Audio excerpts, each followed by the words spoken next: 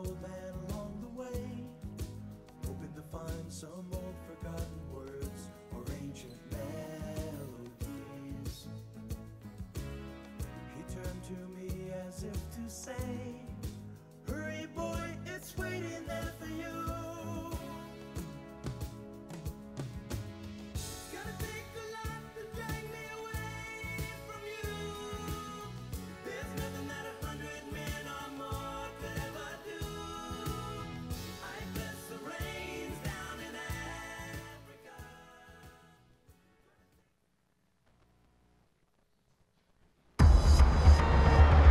In Japan, the bright lights never stop burning. The nation has an insatiable need for energy, but virtually no natural resources to generate it. To meet demand here, they bet big on nuclear power. We blindly believed nuclear plants were completely safe, immune from accidents, and the cheapest source of energy. But the meltdowns at Fukushima Daiichi changed everything.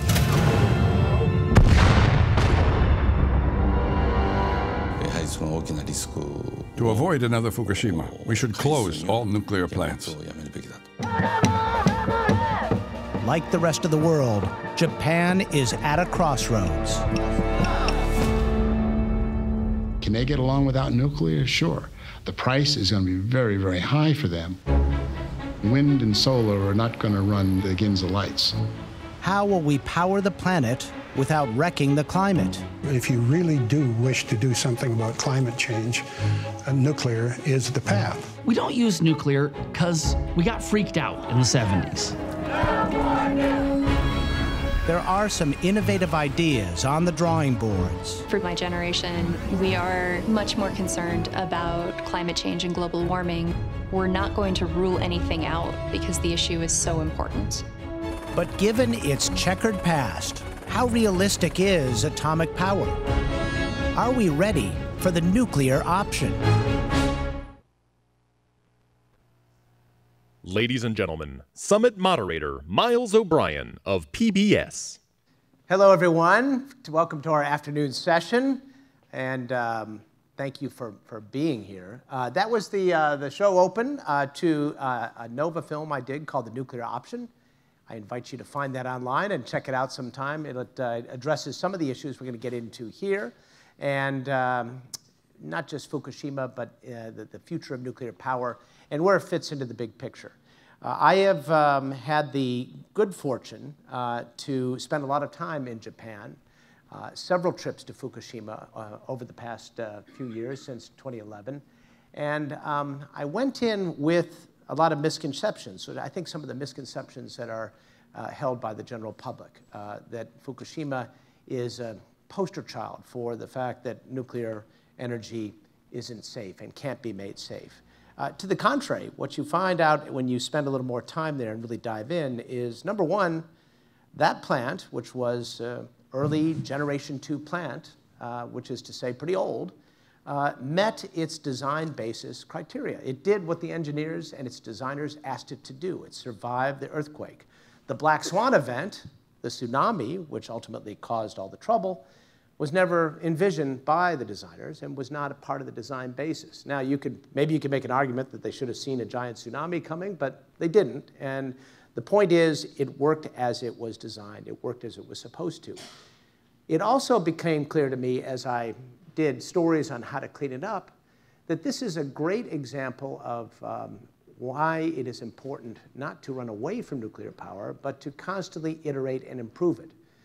If we have a fleet of nuclear plants, there are time capsules in the 1970s, and we have not iterated the technology to make improvements as we see technological solutions and as we see problems, we are making a huge mistake. So I think the initial reaction that this is the final nail in the coffin, whatever you want to say about nuclear, is just dead wrong. It's the exact opposite. It's the wrong lesson. So we're going to get into all of that in the coming hour and a half, but we have a very, very special guest who is joining us as our headline speaker. He has a long history at TEPCO, beginning in 1976. He had the challenging, well, to say the least, challenging job of guiding TEPCO, the Tokyo Electric Power Company, through the events subsequent to the tsunami and meltdowns at Fukushima. A challenging job, to say the least. He's going to tell us a little bit about the lessons learned in that experience, what it's like coming back from an event like that.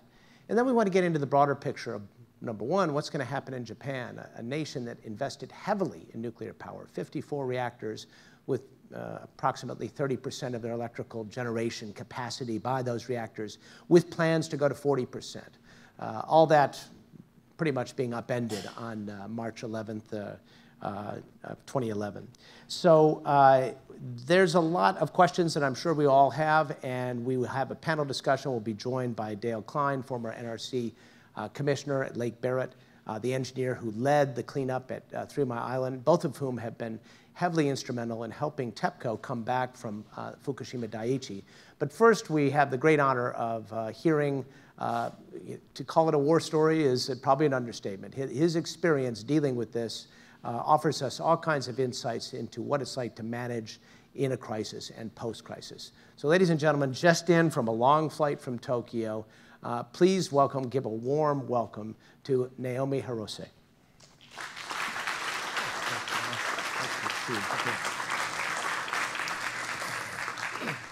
Thank you, Miles, for your kind introduction. My name is Naomi Hirose. It is a great pleasure to be here to speak to you this afternoon. I'd like to thank Purdue University for providing me this opportunity today. But it has been 8.5 years since the accident of our Fukushima Daiichi nuclear power station. Fortunately, the current plant condition is stable, and situation of the surrounding communities are getting better day by day. Although the accident itself was very, very severe one, but we have learned a lot from the accident. We have experienced a lot since the accident. So it is my great pleasure to update the situation of Fukushima and then also share some of the lessons learned from the accident with you today. Before I start, I just wondered how much you remember what happened 8.5 years ago. So let me begin with a brief explanation of what happened 8.5 years ago. It was a Friday afternoon at 2:46, March 11, 2011. A very, very large earthquake hit Japan with a Richter scale magnitude 9.0. This one is the biggest, still biggest earthquake in Japan's recorded history, and then fourth largest in world recorded history. Epicenter is right in front of our nuclear power station, about 110 miles exactly east. What happened at our nuclear power plant at the time of the earthquake was so-called scrum, inserting control rods between the nuclear fuels immediately after they felt the turbulence, and stopped nuclear fission. Stopping nuclear fission means stopping power generation. So power plant itself needed the power for itself. And then the power was supposed to come from outside through the power line. But unfortunately, one of our power pylons fell down because of the earthquake, and we didn't receive any power from outside. So immediately after that, turbine generator started producing power. So using that power, we control the power plant again. I was in the headquarters, and the first report I received from the nuclear power plant was scrum was successfully made, and we controlled the power plant. I still remember I was very much relieved with this first report, because as you know, that in Japan we have a lot of big earthquakes, and we had experienced this scrum situation before, so that I thought this one was one of those past events. But 15 minutes later, at 3:36, a devastating tsunami hit Japan's coastline. As you saw that, the video of Miles, you've probably seen that kind of video many times. It's like a gigantic surfing wave. Unfortunately, nobody was taking video of tsunami hitting to the nuclear power plant. I guess that they are busy, taking care of the power plant after the earthquake. But one guy in our thermal power plant was taking video of tsunami hitting his thermal power plant. That thermal power plant is Hirono Thermal Power Plant. It's just 12 miles south of Fukushima Daiichi. It's so close. So why don't we watch the video of this? The video, this is the Pacific Ocean, and this is north, this is south. Again, this is not a nuclear power station. It is thermal power station. The tsunami didn't come directly from east. It came rather southeast.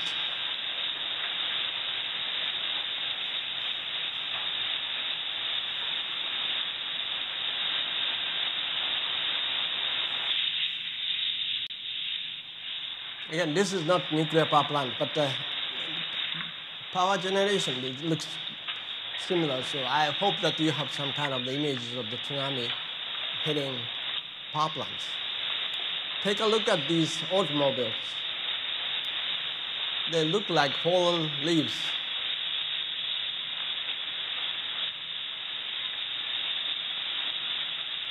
Okay, this goes on and on, so why don't we stop this? So this is a tsunami hitting the thermal power plant. And this is a map of the Fukushima Daiichi. I'm sorry. This is Pacific Ocean, and unit 1, 2, 3, 4. This blue area is inundated with seawater. The tsunami washed away turbine generator, batteries, and electric boards, and then pumps, and everything. So we lost the power completely. We are totally blind, station blackout situation. But you know that nuclear fuels keep enormous amount of heat even after the nuclear fission stopped. So we had to cool them down by recirculating cooling water. But pump stopped. First of all, we lost the power, so we couldn't cool them down anymore. The temperature of the nuclear fuel started going up, and then uranium rods are covered with metal called zircaloy. This material starts melting around the temperature of 1500 degrees Celsius. So it started melting and formed enormous amount of hydrogen by the chemical reaction with water. And then hydrogen is lighter than the air, so it went up. And then nuclear power plant building do not have any windows, so it's inside the building, accumulated on the top of the inside building. We still do not know what ignited the explosion. But obviously, there are many, many aftershocks. So electric bulbs might fall down, or pipe shaft might fall down. Anything could happen. So something ignited. And then hydrogen explosion took place at unit 1, 3, and then 4 within 3 days, as you saw the video of Miles. And then radioactive material spread outside the power plant and plant site. This map shows that the radiation dosage level in the surrounding community. Take a look at the left-hand side. Obviously, this is a power plant. Obviously, the wind came from southeast to northwest, so that the contaminated area spread toward the northwest direction. Take a look at this right-hand side map. By the way, this is as of April 2011, so it's just 1 month after the accident. The right-hand side is as of November 2018, last year. So it's 7.5 years after the accident. So it looks much, much better because a lot of decontamination work had been done.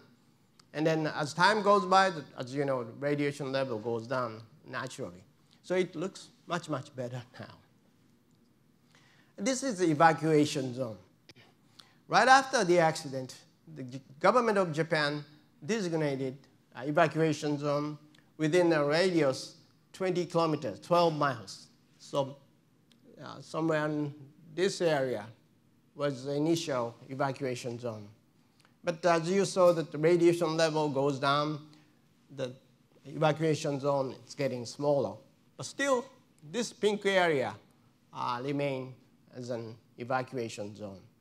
The size of this area is 370 kilometers, about 3% of the total area of the Fukushima prefecture. By the way, the size of the Fukushima prefecture is almost the same as the state of Connecticut. So you might have some kind of the images of the 3% of the state of Connecticut still remains in the evacuation zone. This is the number of people are forced to evacuate. At the time of the accident, more than 160,000 people were forced to leave home.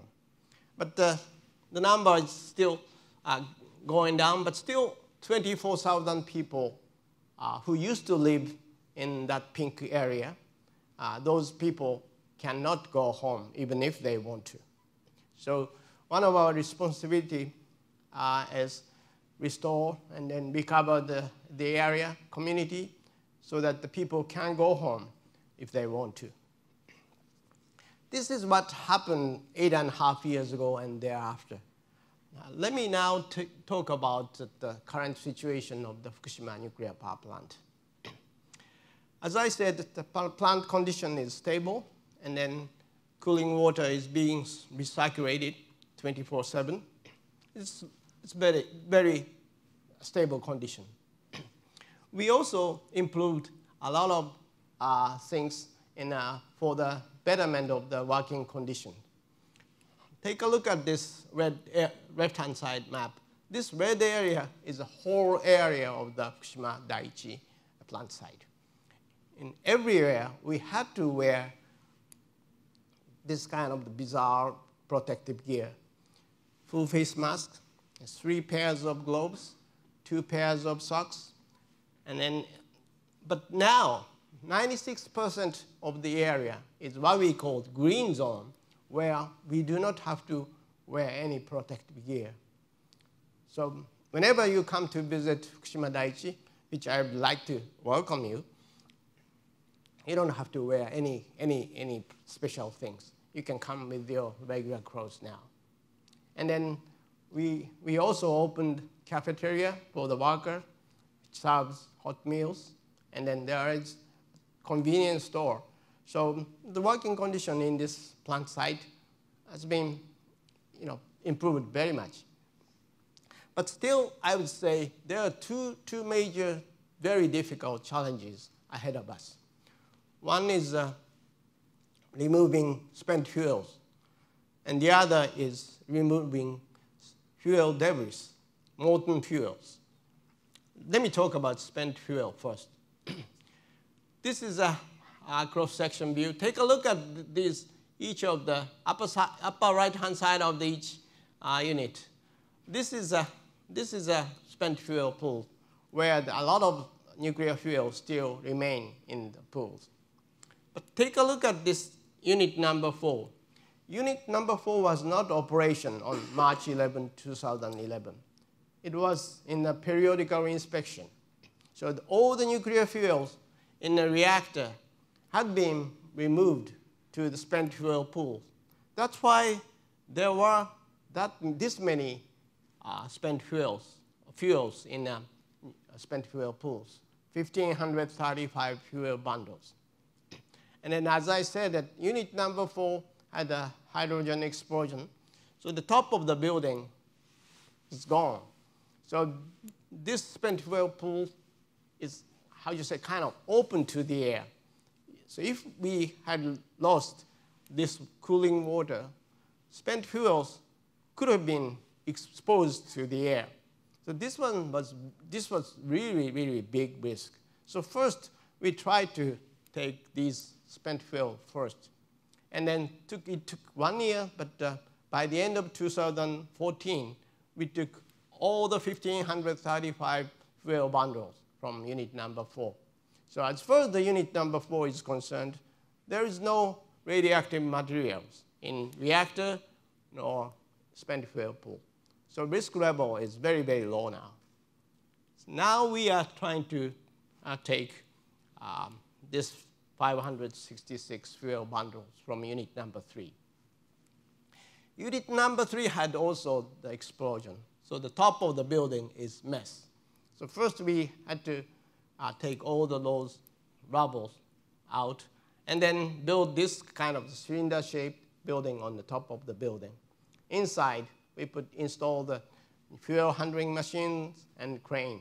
And we just started removing spent fuels from unit number 3. We have already taken 28 out of 566. So that's the same operation. But compared to the unit number 4, the dosage level here of the unit number 3 is a little higher. So I don't want my colleague get dosed. So this whole operation has to be done by remotely controlled way. So it's a little bit difficult and then takes time.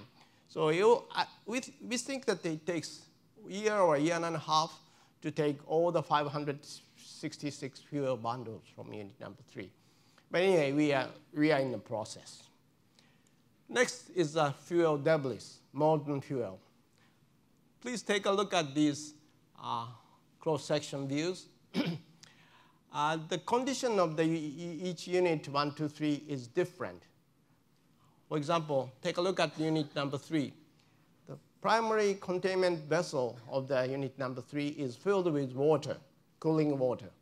So the robot has to swim. We developed this robot, and we put the screw at the end, so it swims. And then go into this water and explore the situation. For unit number 2, the penetration of the primary containment vessel is very narrow, so that we had to develop this kind of the fishing rods, fishing line type robots. And the end of the fishing line, we put video camera and then monitoring device, and then put it here, and then take a look at these things. I'll show you the video of that exploration, which was taking place January of last year, a year and a half ago. Let me show you this. First we are looking up. This is the bottom of the reactor. So we see the control rods drive. Sorry. It doesn't move. Okay. The water is falling down. This is the original control rods drive. You know, water keep falling down, but the water comes far left. So it seems that there is a hole through which the molten fuel fell down. This is the bottom of the containment vessel. This is the things which dropped from the reactor. It looks like lava. And then we keep pouring the cooling water. See? And then we did a second exploration for this. And then this time, we put a robot with magic hand. This black thing is the kind of finger of the magic hand. We try to grab the pebble type things and then try to lift up. See, we lift up. I think this is a great step forward. Now we know we can pick them up, those small pebble things. Although we didn't bring anything from the primary containment vessel out, because we didn't prepare any container, anything. So we just pick up and then left it. But next time, within a year, we will take small portion of this out of the primary containment vessel. And then check that the ingredients and then plan for the next stage and plan for the plan design for the containers, or how to store the things. Okay, this is the current situation of the Fukushima Daiichi. So it is moving, although the progress is very slow, but we are moving forward. Let me explain that our activities outside the power plant. As I said, one of our responsibilities is restore the community, recover the community so that people can go home if they want to. But 8.5 years mean very much.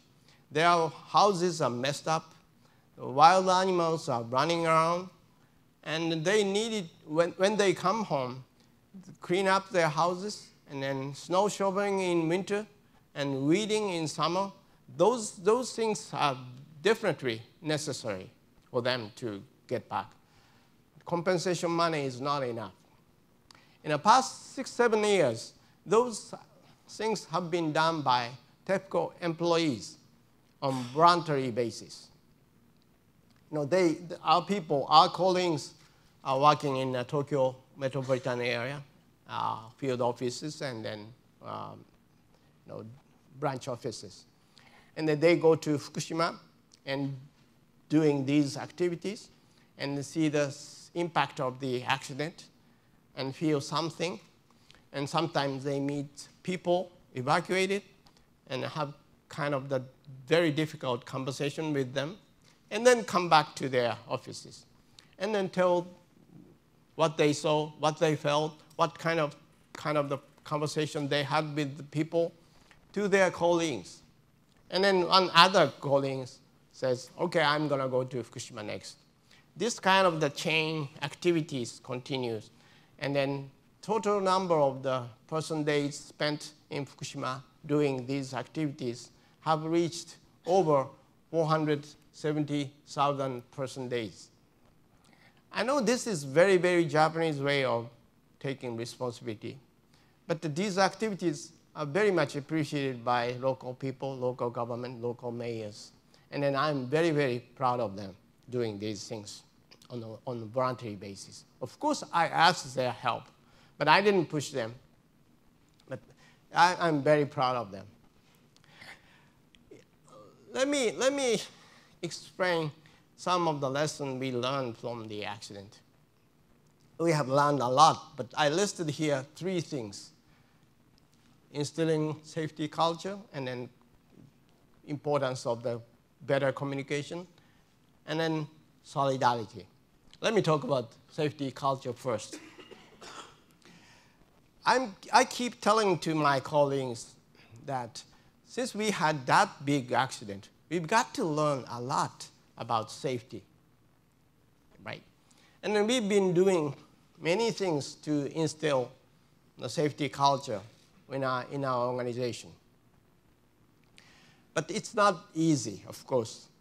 Probably it will never be completed. We are always in the middle of the long journey. But still very difficult. Recently, I think that the reason why it's so difficult is there is very, very strong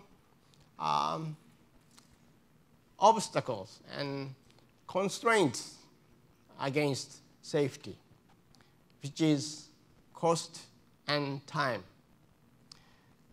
People tend to think that safety and meeting budget, meeting schedule do not stand together. People tend to think these things are mutually exclusive. People tend to think they are the kind of the trade-off situation, either take safety or cost, or take safety or speed. But I would say, as far as they think that way, no matter how many times we repeat safety first in the morning meeting, I would say they would prioritize cost or speed over safety at the end. I would say this is rather simple the reason why they prioritize not safety, it's rather simple. Because even if you violate safety rules, accident wouldn't necessarily happen, right? If you cross the street on red light, you're necessarily hit by a car, right? So, but if you exceed budget, or if you can't complete your job by the end of the certain date, it's obvious, and then your boss wouldn't be very happy, right? So people, at the end, prioritize cost or speed over safety. So what I'm asking them now is, it's kind of religion. Believe in there is an optimal way, which is safer, which is cheaper, which is quicker. You know, there is no trade-off situation. They both stand together. Believe there is the optimal way, which stand together. So make every effort to search for that optimality. This is what I'm telling to my people. It's not easy, of course. Let me give you one example. Suppose your job is digging a hole and then put some equipment in it and then cover it and then pave it. Okay, you start digging a hole at 9 o'clock in the morning, and you finish the digging a hole is completed, and then you put some equipment in it, and then start covering it. But it's getting dark, so you have to stop today's operation. But you can't leave the hole wide open. So you put temporary cover on it, and then you ask for the guardman to stay overnight, and you put them on the both sides of the hole. And then next morning, you start your job and then complete. You see this kind of situation all over, right? It's a very, very typical example. But what if you start digging a hole at 6 o'clock in the morning? You might have finished everything before it gets dark. You didn't have to worry about the hole wide open. You didn't have to hire guardman for extra time. And then besides, you complete your job one day before. So this is maybe too simple example. But I'm asking to my people, to my colleagues, think about it. There is some better way which is safer and cheaper and then quicker. That's what I'm asking now. The second thing is effective communication, particularly communication with mass media. We have made, in the past 8 years, we have made serious stupid mistakes. Again, same mistakes again and again and again. Every time, our disclosure of something bad delayed. And every time, mass media accused us by saying TEPCO tried to hide something again. I just wondered why we make so many same mistakes again and again and again. And I come up with those people, particularly in the field, technical people, try to find out what the real cause was, what the countermeasure is not to happen again before they disclose. This is, again, very, very natural phenomena because they know once they disclose something bad, they know they will ask what the real cause is, what the countermeasure is. So they would like to prepare the answer when they disclose, which is very understandable. But, okay, suppose that something bad had happened at 4 o'clock, and then you disclose that at 4:30, okay, 30 minutes after something bad happened. You could say, even if, when you ask what the real cause is, you can say, we still do not know yet. We are working on it, right? Because it's just 30 minutes after something bad happened. But if you disclose something happened at 4 o'clock next morning, it's really difficult to say we still do not know. Media would ask you, what you have been doing for the past 20 hours or so? So it's easier for them to say, we do not know yet, if they disclose as early as possible. So I'm telling to my people, anyway, don't be afraid by saying that we do not know. So in order to say so, better disclose as early as possible. And then besides, if you disclose something bad at 4:30, and then in the next morning, the media will ask the same question, and then you still do not know the answer, but still you can say, we're still working on it. We still do not know next morning. And then for some reason, media wouldn't be very much,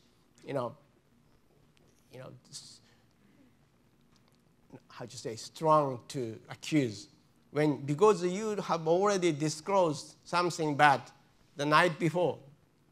So we can save some time if you disclose those things immediately. Okay, this is a lesson. This is a very important lesson we learned from the accident.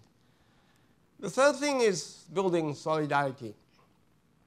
At the time of the accident, 8.5 years ago, the number of employees of TEPCO was something like 40,000. Among them, less than 4,000 people belonged to nuclear-related sections. So it means that the rest of the 90% of the people had nothing to do with nuclear. Their job is climbing up the electric pole and fixing wire, cables, and then calculate the electric types, those things. But it's kind of natural, it's kind of inevitable for those 90% of people to think, how come my salary was cut? This is a nuclear accident. I had nothing to do with nuclear. Why my salary was cut, right? It's a very natural repercussion. But as I said, that people evacuated needed weeding, cleaning up their houses, and snow shoveling in winter. These activities can't be done by 10% of the people. So this is a very, very tough situation, extremely difficult situation. So we've got to cope with,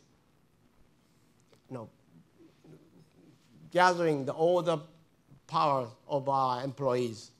So think this accident as your own problem, or as your own issue.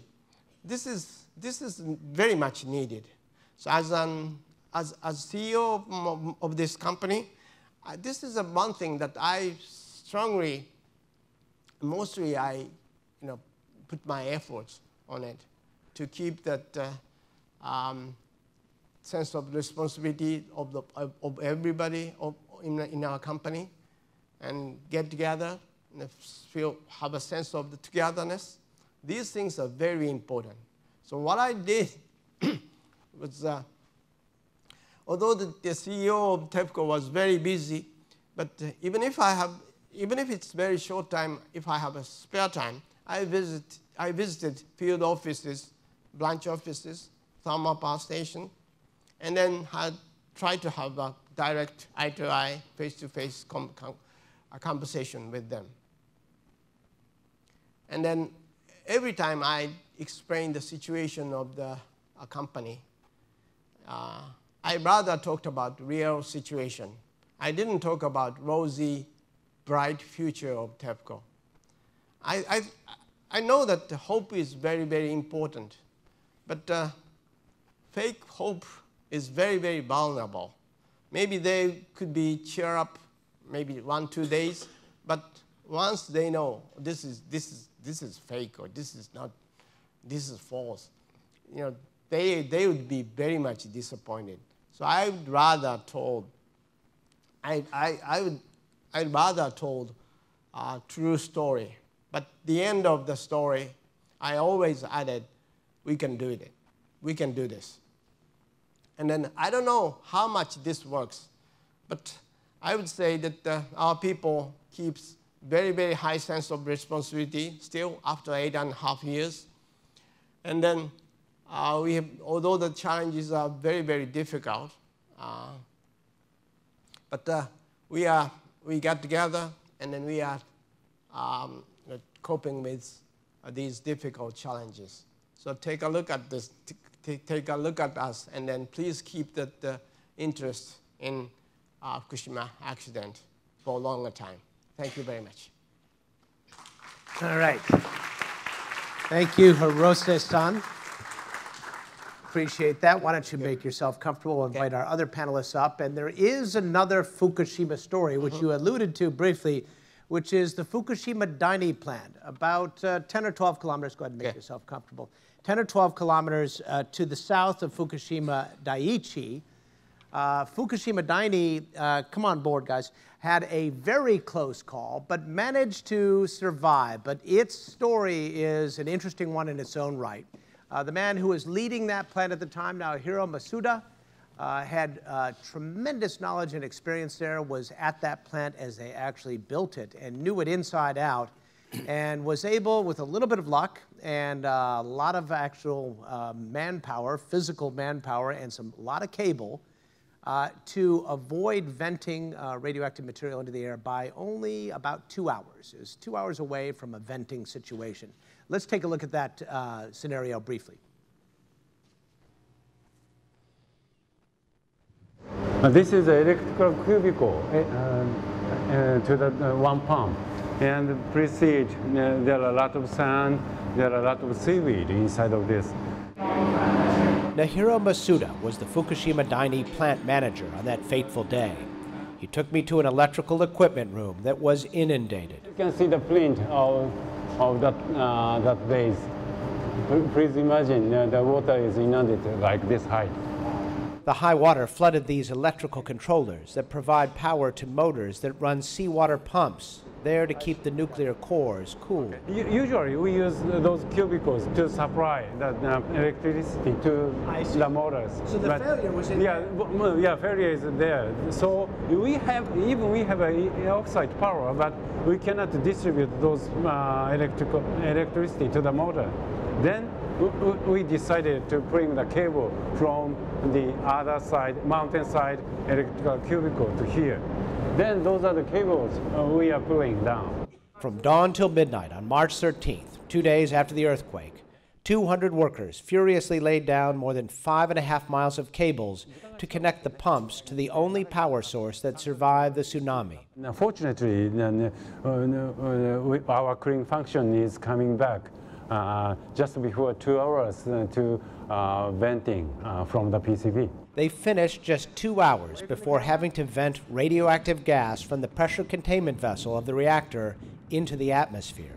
It was a very close call. All right, here's our panel now to talk about close calls and other things. We have Dale Klein, who is joining Masuda-san.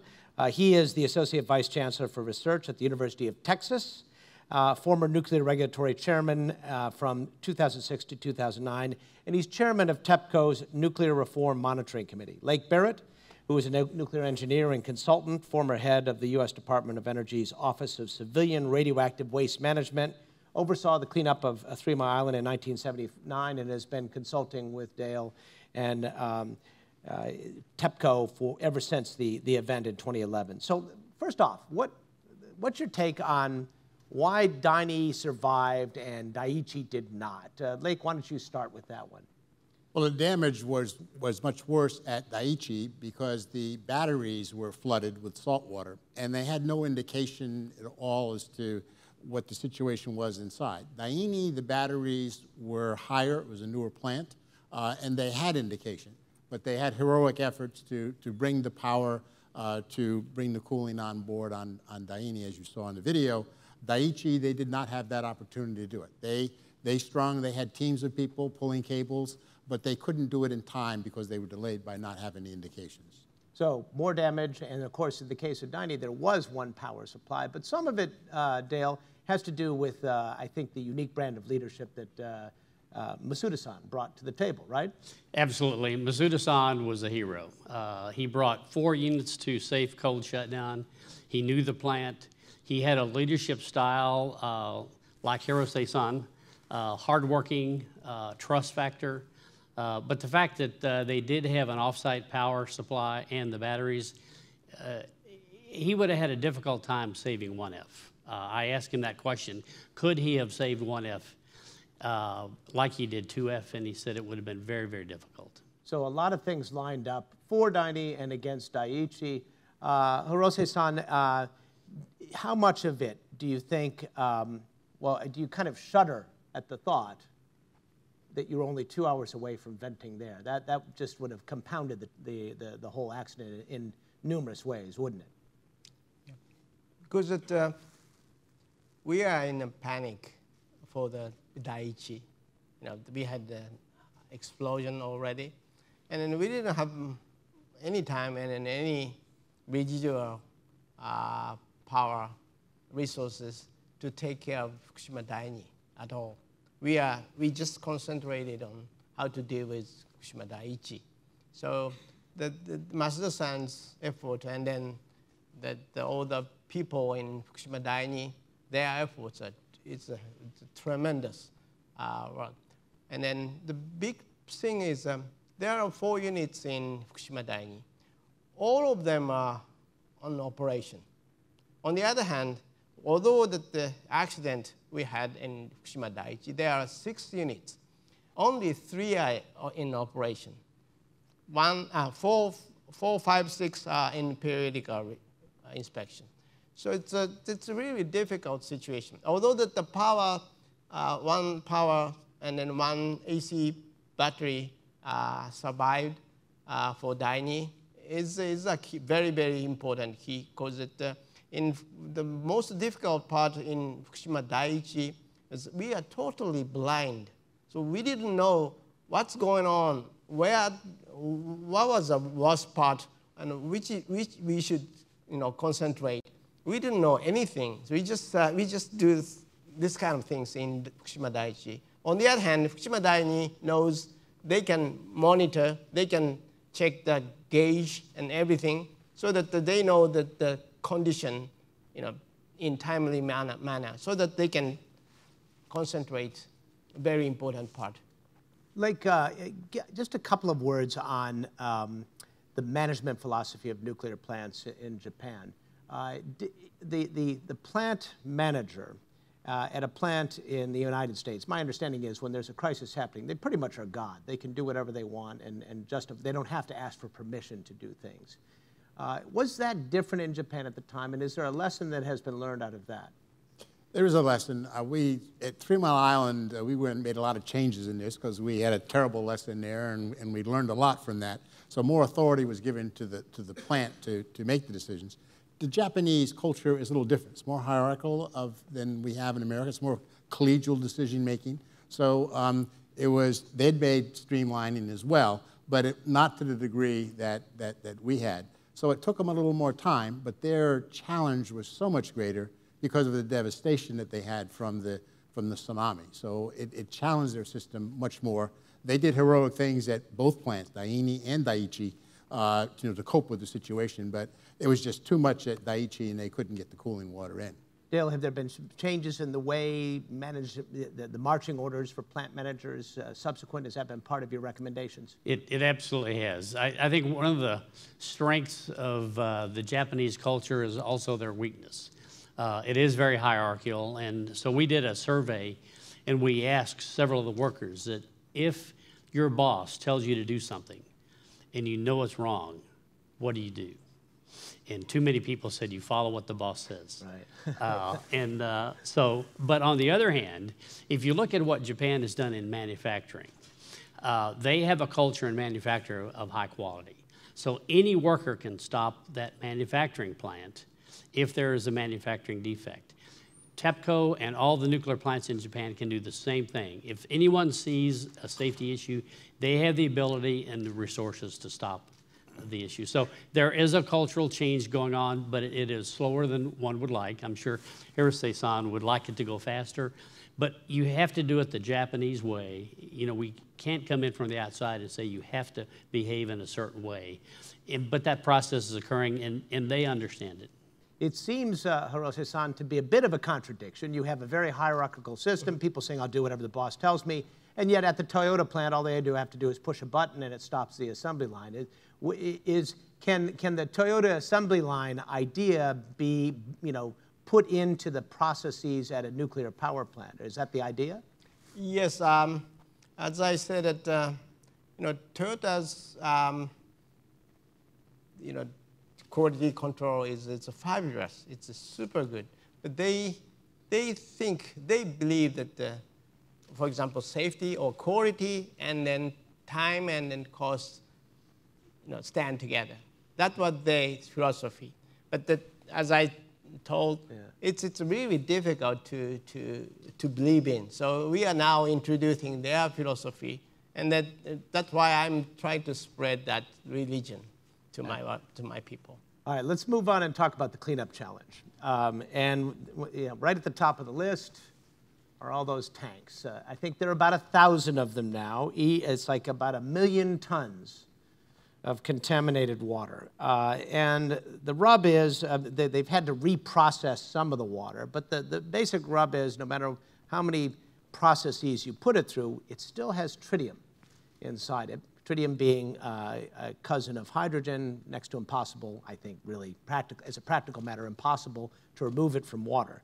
And so now the question is, how long do you keep filling these tanks as the groundwater penetrates into the plant area, and at what point do you begin a process of steadily discharging into the ocean? So Dale, where do we stand on that request right now? Whenever this is mentioned, the fishermen of Fukushima are insistent that this cannot happen. What I see is a growing risk there of concentrating a lot of material in one place that would be an earthquake risk. How are you going to sort your way through that one? This is a challenge, and Lake can talk about some of the impacts. We had the same issue with 3 Mile Island, and how do you deal with that issue? A lot of it has to do with education and communication. I think TEPCO is doing much better on their communication than they have in the past, but they still provide data and not information. And so I think we still need to work with that. They need to educate people. So if you stop the person on the street, even in the U.S., and you say, what do you think about tritium? They're going to say, well, what's tritium? So a lot of people don't know what tritium is. Number 2 is they don't realize that tritium does not accumulate in the body, has a short half-life. So they have to really educate the public so they can make an informed decision. So if you ask the fishermen or anyone else, do you want to dump tritiated water in the ocean? The answer is going to be no. So you have to look at alternatives. And at the end of the day, a controlled, safe release is much better than an uncontrolled release. So they need to get a plan. They need to do it the Japanese way to communicate it and then move forward. But because if they don't, they run the risk of having an uncontrolled release rather than a safe, controlled release. I think people there, maybe people everywhere want zero. There's no such thing as zero radiation if you know anything about that, of course. Lake, how does this relate to what happened at TMI? Because you also had tritiated water there. Yes, we did. Socially, it's a social problem, okay, and we had exactly the same social problem at 3 Mile Island. Now, for the 14 years to decontaminate and decommission the plant and to clean the plant up, we recycled the water all the time, but the tritiated water was still there.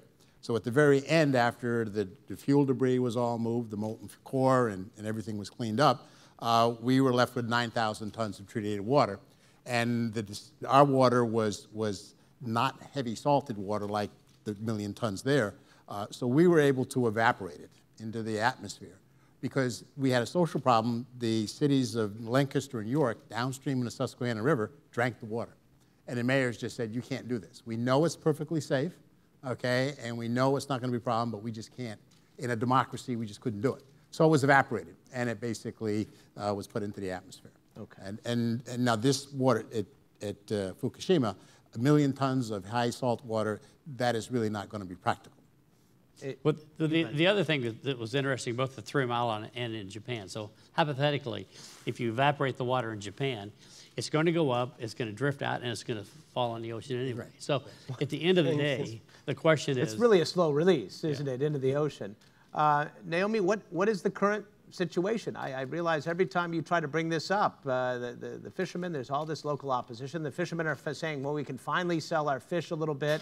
Don't do this to us. How do you get around that, especially in the consensus culture of Japan? Yes, still the government has gathered the experts and then have a discussion, established at the committee where all the experts are discussing how to do it. And but we need some authority, some maybe government, just declare we take care of this, or we take all the responsibility of this, something like that. Fishermen, on the other hand, they are very much willing to have discussion with us so many times.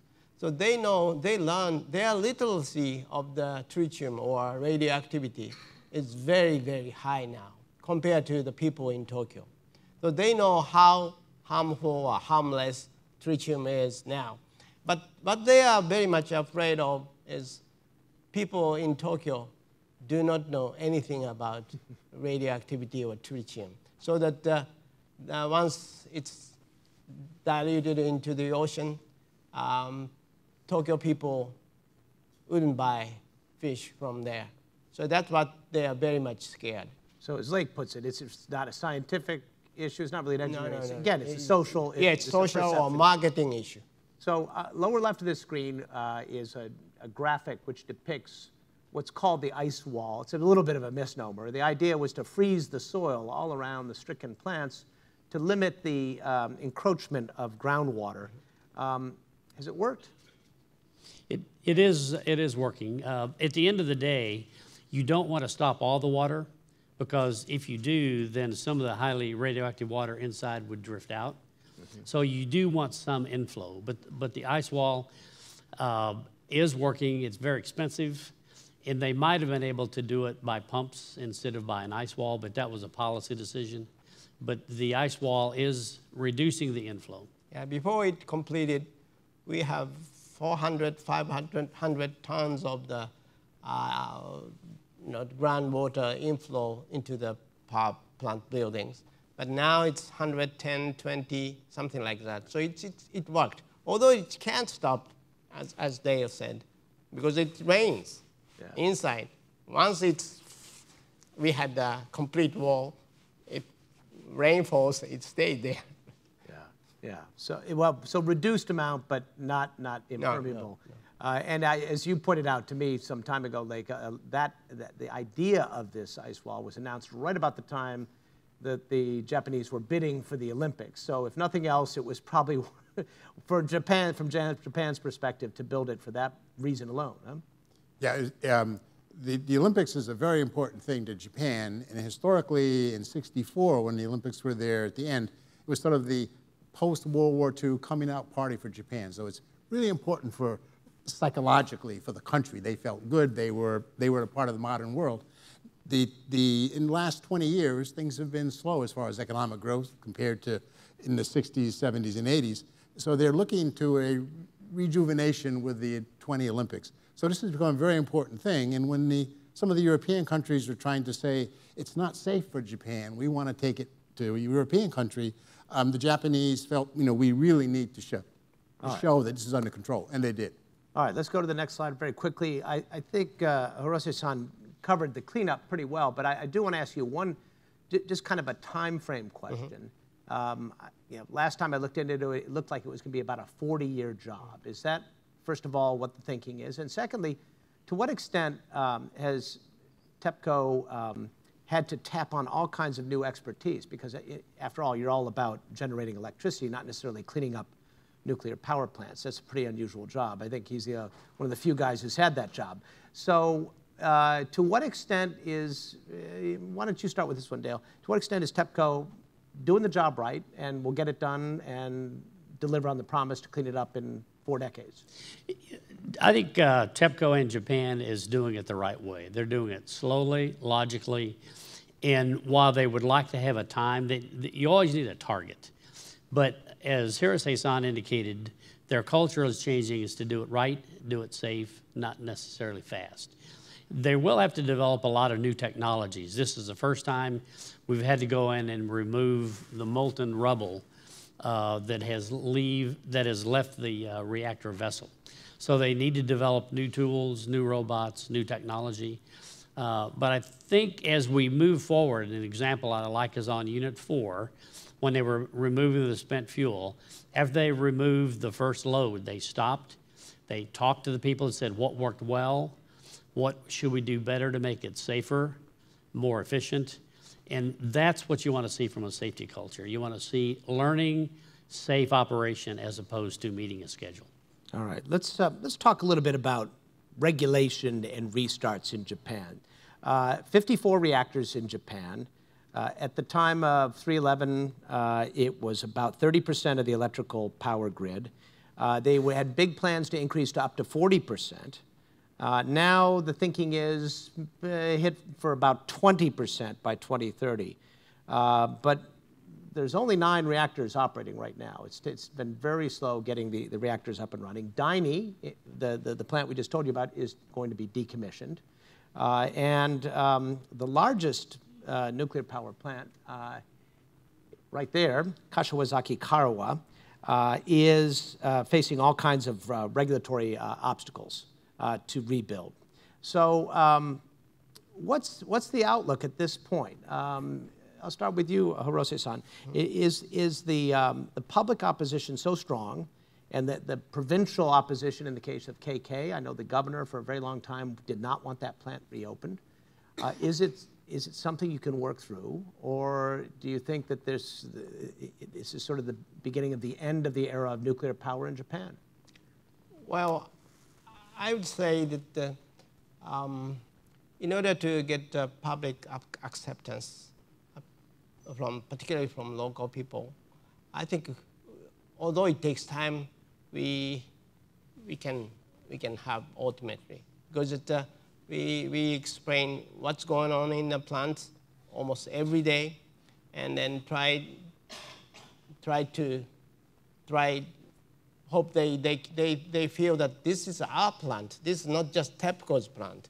This is our town's. This is our plant. That kind of feeling is very important. So we've been doing this. So hopefully, I think they can understand. But the problem is, I would say the biggest problem is unpredictable situation for the management side. Although after the accident, our newly introduced safety standard is very, very stringent, which is understandable, and we got to have a very, very stringent standard. But the problem is they are counting the time. They have the limit of the lifetime, 40 years, and then we could extend only once to 60 years. But they count the time using the clock time. While we are stopping, we've been stopping nuclear power station for 6, 7, 8 years. But it's been included. Still time is running. The meter is running, isn't it? Yeah. Yeah. So from the management side, because it's so stringent standard, it takes time to meet with that standard, or it costs a lot of time. And then we could invest that much money if the plant continues to operate and then generate a lot of electricity. It makes sense. But we do not know how much the residual time, So from the management side, it's really difficult. So that's why we had 54 nuclear units at the time of the accident. And already 21 units have been abandoned. Nuclear operators have given up, restart 21 units out of 54. So this is why from the management viewpoint, it's really difficult to invest a lot of money or time.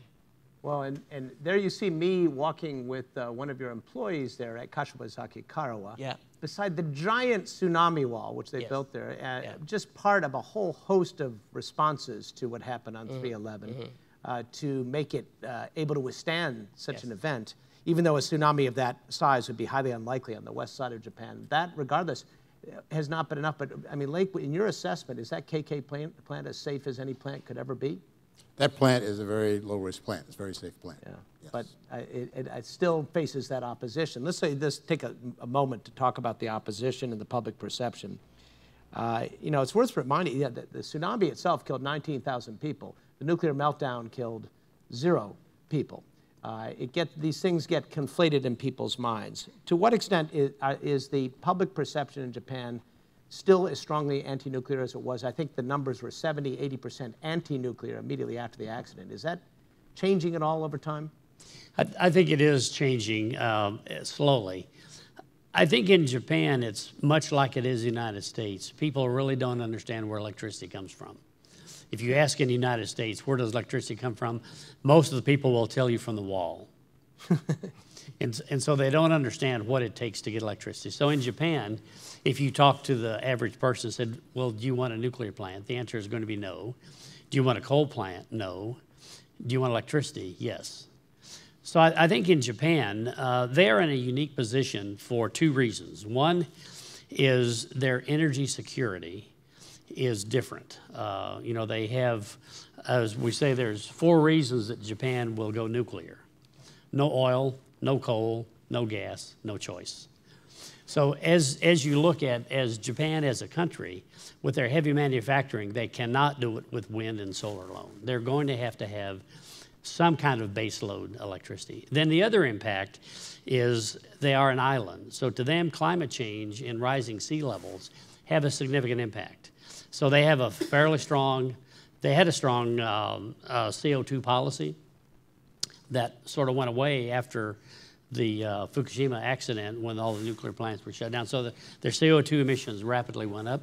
So they need to strike their balance between national energy security and climate change. Let's look at the picture here for just a moment on where it stands right now. That graphic there is a bit of an eye chart, but basically what it shows you, of course, is that nuclear went way down and basically coal and natural gas have gone way up. The capacity for solar and wind is very small still in Japan. There are some, for example, Naomi, you were telling me that the wind on land is very limited. Yep. And of course, they don't have the advantages of our great continental shelf here. So offshore wind is problematic as well because it gets so deep so quickly. So they're actually looking at building floating wind turbines. Yeah. Tell us, and TEPCO is actually involved in some of this. Tell us a little bit about that. Yes. As you said, that our coastline is so sharply gets deep, steep. Precipitous is the word. Yes. Yeah. So that floating offshore wind is a challenge, and then we have been doing a lot of research and development, and we are about to start doing that. But still, a lot of difficult things going on because it's once it has some trouble, it's really difficult to fix it because it's floating. Yeah. The boat can't reach that because it's typhoon is coming. Yeah, it's one of those. What could go wrong with that idea? Yes, right. Still, it's very, very, challenging technology. So we will do that, but we wondered how much it's feasible or how much it's possible. And there's a lot of detail we could get in on feed-in tariffs and everything else, which have limited the amount of solar. I mean, I think the top-line statement is that generally Japan invested heavily in nuclear and didn't spend a lot of time thinking about other renewables. Is that accurate to say, Dale? Well, I think at the time they were like other countries, probably a little bit more so because of their location, their cloud covers, and things of that nature. There have been a lot of breakthroughs in solar technology with thin films that makes them more economical. But at the end of the day, you still need electricity when the sun isn't shining and the wind's not blowing. And therefore, Japan being heavily into manufacturing will have to have some kind of base load electricity. Yes. Were there missteps along the way as far as investments in renewables in Japan? And is there some regret about that at this point? Well, I don't know. I mean, they have invested heavily in solar today and some of the wind as well and experimental windmills. So they had basically invested heavily in nuclear was where they felt, and that was fine until this happened. Now they're catching up on some of the renewables, but it's still not going to carry the load that they need. It's hard to solve the problem of climate change, particularly in Japan, without nuclear. I mean, it really does focus the decision-making and limits your capability. You really don't have a practical, renewable alternative. It would take many, many, many years to do that. When you have a fleet of, well, 20 of them out now offline, but whatever, 30-some-odd reactors that could be turned on. That's a national asset that's kind of withering, isn't it, Naomi? Yeah. As you mentioned about national security, Japan's energy self-sufficient ratio is only 10 to 11%, which is second to the last among 36 OECD nations. By the way, the last one, the least self-sufficient country in OECD nations is Luxembourg. Really? Yeah, Luxembourg is a part of continent, a part of the power grid line, a part of the pipeline. But Japan is an island, so our grid stands alone. So it's a completely different situation. So the 10–11% of the self-sufficiency is very, very strategically dangerous, I'd say. Now, it's a matter of the national security. This is a totally different aspect from the United States. All right, question. Good afternoon. I'm John Stevens from Argonne National Laboratory, and I'd like to start by thanking you for really extraordinary communication, the clarity of your message, which I know is so difficult, and the lessons learned that you presented are really deeply appreciated. The prior session was about nuclear as clean energy, and one of the questions that came up from the audience was about nuclear liability and what do we do about the fact that we have had several major events. Fortunately, 3 Mile Island didn't actually release to the public. Chernobyl was a class of its own. We're thankful we have containment in the Western world, but then we did face the challenge at Fukushima. One of the great honors of my life was to get to know the people at Kendai University who were working on the agricultural restoration in Fukushima and restoring confidence in the products by deploying radioactive detectors to grocery stores throughout Japan and all. Can you comment on another thing you presented that was great was 470,000 days of volunteer effort is almost inconceivable as a human response. But can you talk about beyond TEPCO, how the nation has responded and what that might mean for us talking about nuclear as a clean energy source for the future? Well, it's been 8.5 years, so maybe this is a good side, maybe bad side. People start forgetting the accident in Japan.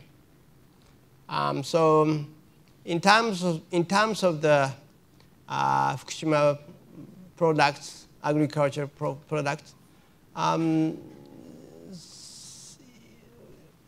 maybe first several years, people are very nervous about the Fukushima food because of the radioactivity. But forgetting about the accident is a good thing for that aspect. But on the other hand, as you know, that we have flood, earthquakes, and then blackout, and many things are happening in the past 8 years after the Fukushima accident. So it's kind of understandable that people, even I sometimes mistake this accident was before that earthquake or that flood or something like that. But anyway, people gradually do not afraid of the Fukushima food very much. So it's good. It's good. And then, but on the other hand, for the Fukushima people, their feeling is very much mixed. They do not want to be forget. They do not want people forget about Fukushima, on one hand. But then that side, as Lake said, that Tokyo Olympics is called in Japan the revitalization Olympics. So the torch runner start from Fukushima Stadium. So people, take this Olympics as a restart of the Fukushima things. So it's kind of mixture. It's good side, bad side. Another question. Excuse me. Good afternoon, Rick Malecki from Team Global LLC. Thank you very much for taking time to share this with us. Question, I know there's nothing we can do about the past except learn from it, but as far as your lessons learned and new processes, I hear that you've got better standards and things like that. Something that came to my mind as you're talking, it seems like there's a great opportunity for design FEMAs and or process FEMAs that would have helped that. May not have eliminated that problem originally, but in fact, if I look at the two plants, the one that you had the problem with and the one that you didn't have the problem with, things like a design FEMA would have helped find that. You would have said that the plant that you didn't have it, you had ways of understanding what was going on, you're monitoring that. The other plant, you didn't. You had the generators were down below, lower, so they were not effective or able. You didn't have the ability to monitor that as well. But design FEMAs help expose those things very readily, and it's getting the right people together, part by part, subsystem by subsystem, system by system, and putting together a design FEMA and fixing those problems when it's in the dry eraser mode, not after you've cut steel and planting piers in the ground or whatever. So just the question is, at a high level, do you have something that's the equivalent of design FEMA in your new process? They have basically a regulatory process that they look at those activities. I think what Japan, as they move forward, will look at something similar to that, but I think small modular reactors are a concept that would probably enhance their safety and look at design beyond design basis accidents. Because what happened at 1F, it was way beyond a design basis accident with a 50-foot tsunami wall. At Daini, it was a little bit different. They didn't lose that offsite power. So I think it would have been hard to analyze it at the level that you wanted to. They're gonna look at a lot more margins now of safety. They'll look at beyond design basis, but I think as they move forward for clean energy, some small modular reactors may be more adaptable. So Lake, question for you on that idea, this beyond design basis. I'm sorry, did you have, we got to press on, we have run out of time, sorry. Feel free to reach out to them after. The 9/11 event was significant for the U.S. nuclear fleet. One of those planes flew right over Indian Point, and a lot of people started thinking beyond design basis in this country. If the events of March 11th, earthquake and tsunami, had occurred to a similarly situated plant in this country, given what happened on 9/11 and the effort to go beyond design basis as a result of that, would there have been meltdowns? No one knows for sure. In my personal opinion, they would not have. And it ties back into the gentleman's question about the design basis. The original design basis for Fukushima Daiichi was 3 meters.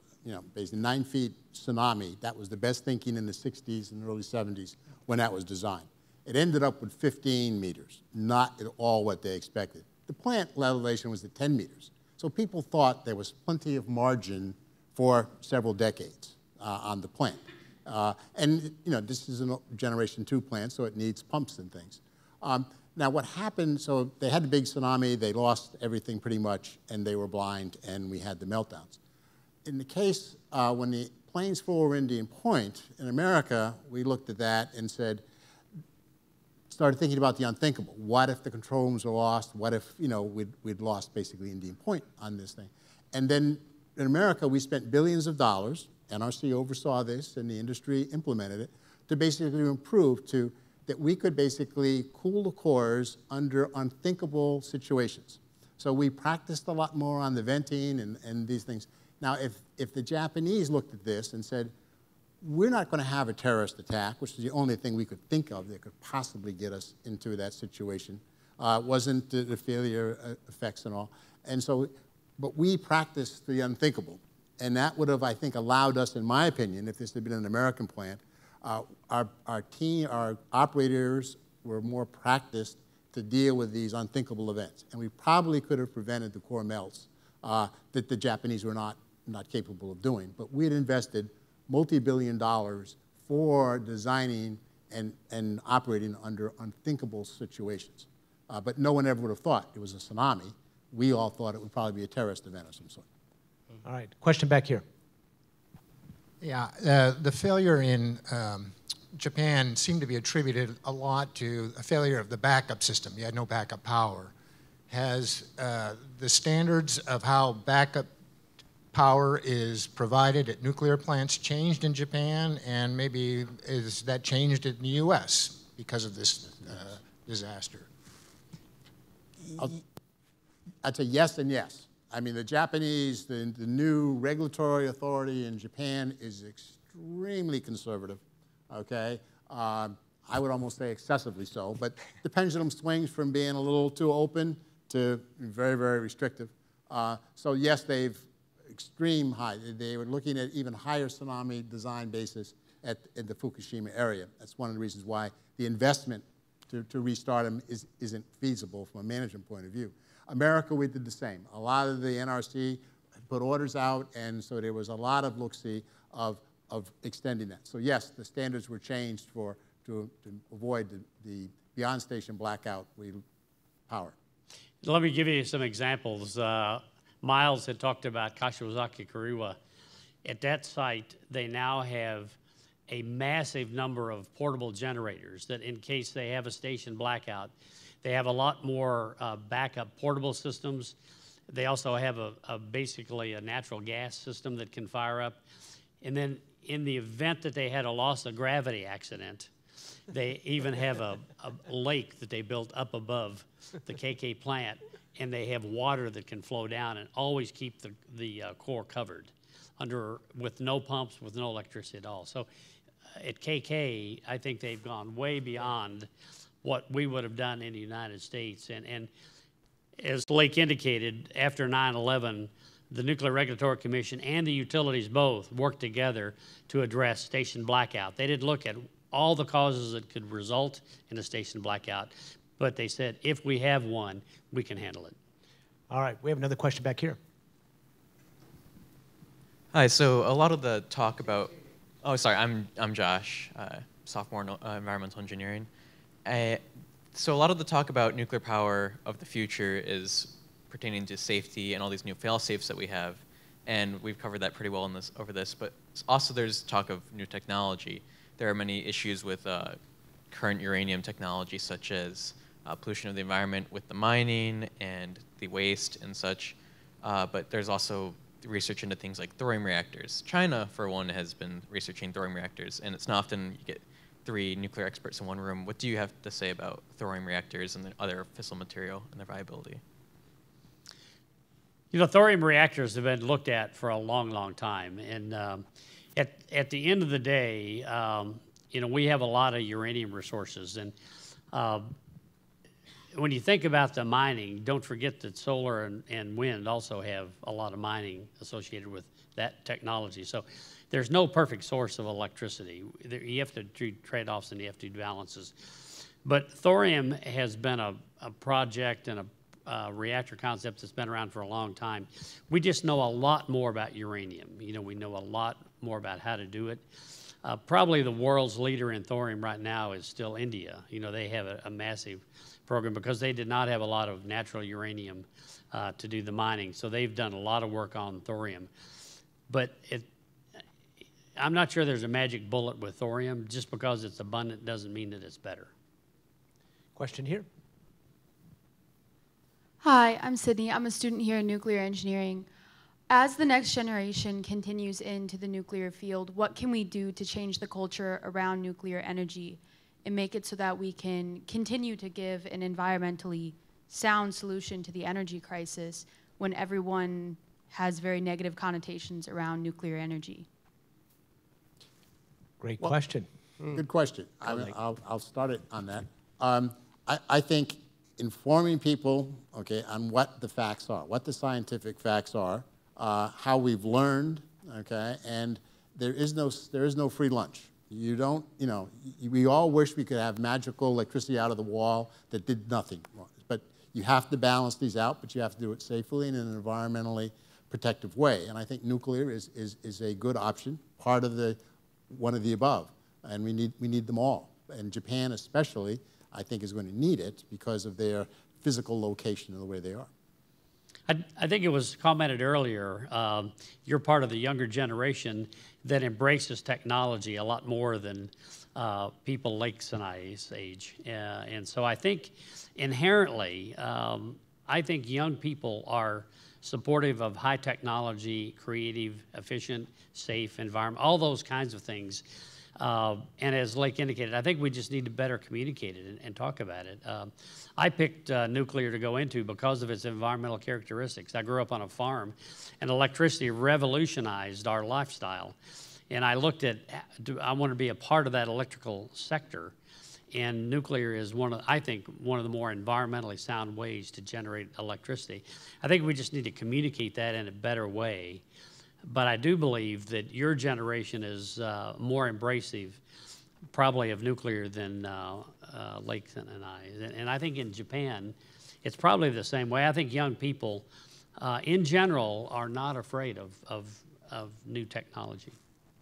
Yeah, one thing that I dare to say that the good side of this accident is that people realize the options, and then we seriously start discussing that, and then there are a lot of opportunities for us to explain the importance of nuclear, and then particularly younger people are listening and then understand that, which is very, very hopeful for me. But older generation is very, very stubborn and then very, very hysterical. But if Japan, if we ask the kind of questionnaire to the older people, do you like nuclear?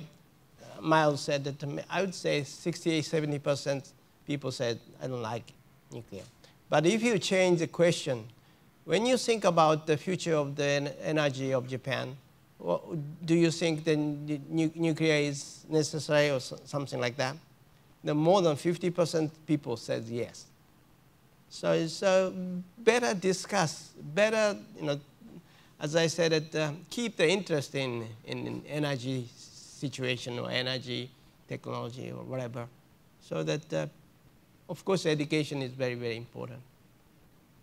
What better way to end a panel at a university than saying education is important? Well done. Well done. So tomorrow we're going to do, this is day 2, and we finished day 2. We're going to do a look at medicine and health, and we're going to look at safety and security, morning and afternoon. Then later in the day, we will have kind of a fireside chat with Senator Mike Braun and William Booklis of the NNSA to talk about America's role in a nuclear world, issues of non-proliferation, et cetera. And then finally, we'll wrap things up with some conference takeaways. Jackie Kempfer will join me in debriefing Leslie Dewan on her take on all that. She is, after all, part of that new generation. I want to thank our panel. You guys are great, in particular Naomi Hirose, who flew 12 hours from Tokyo to be here, and then drove, and then went to the wrong Fowler, and here he is. And you did a great job. Thank you for sharing your story and communicating it so well. This is 7 o'clock in the morning, Tokyo time, Thursday morning. I left Tokyo Wednesday morning, early in the morning. It's been 30 hours. So I've come Indiana to have a communication with you. So it's a very good opportunity. Well, Thanks. Yes, thank you. Thank you. I guess you could say, we'll see you tomorrow. Thank you very much. Thank you. Good job. Thank you. Yeah. Well done, sir. Well done.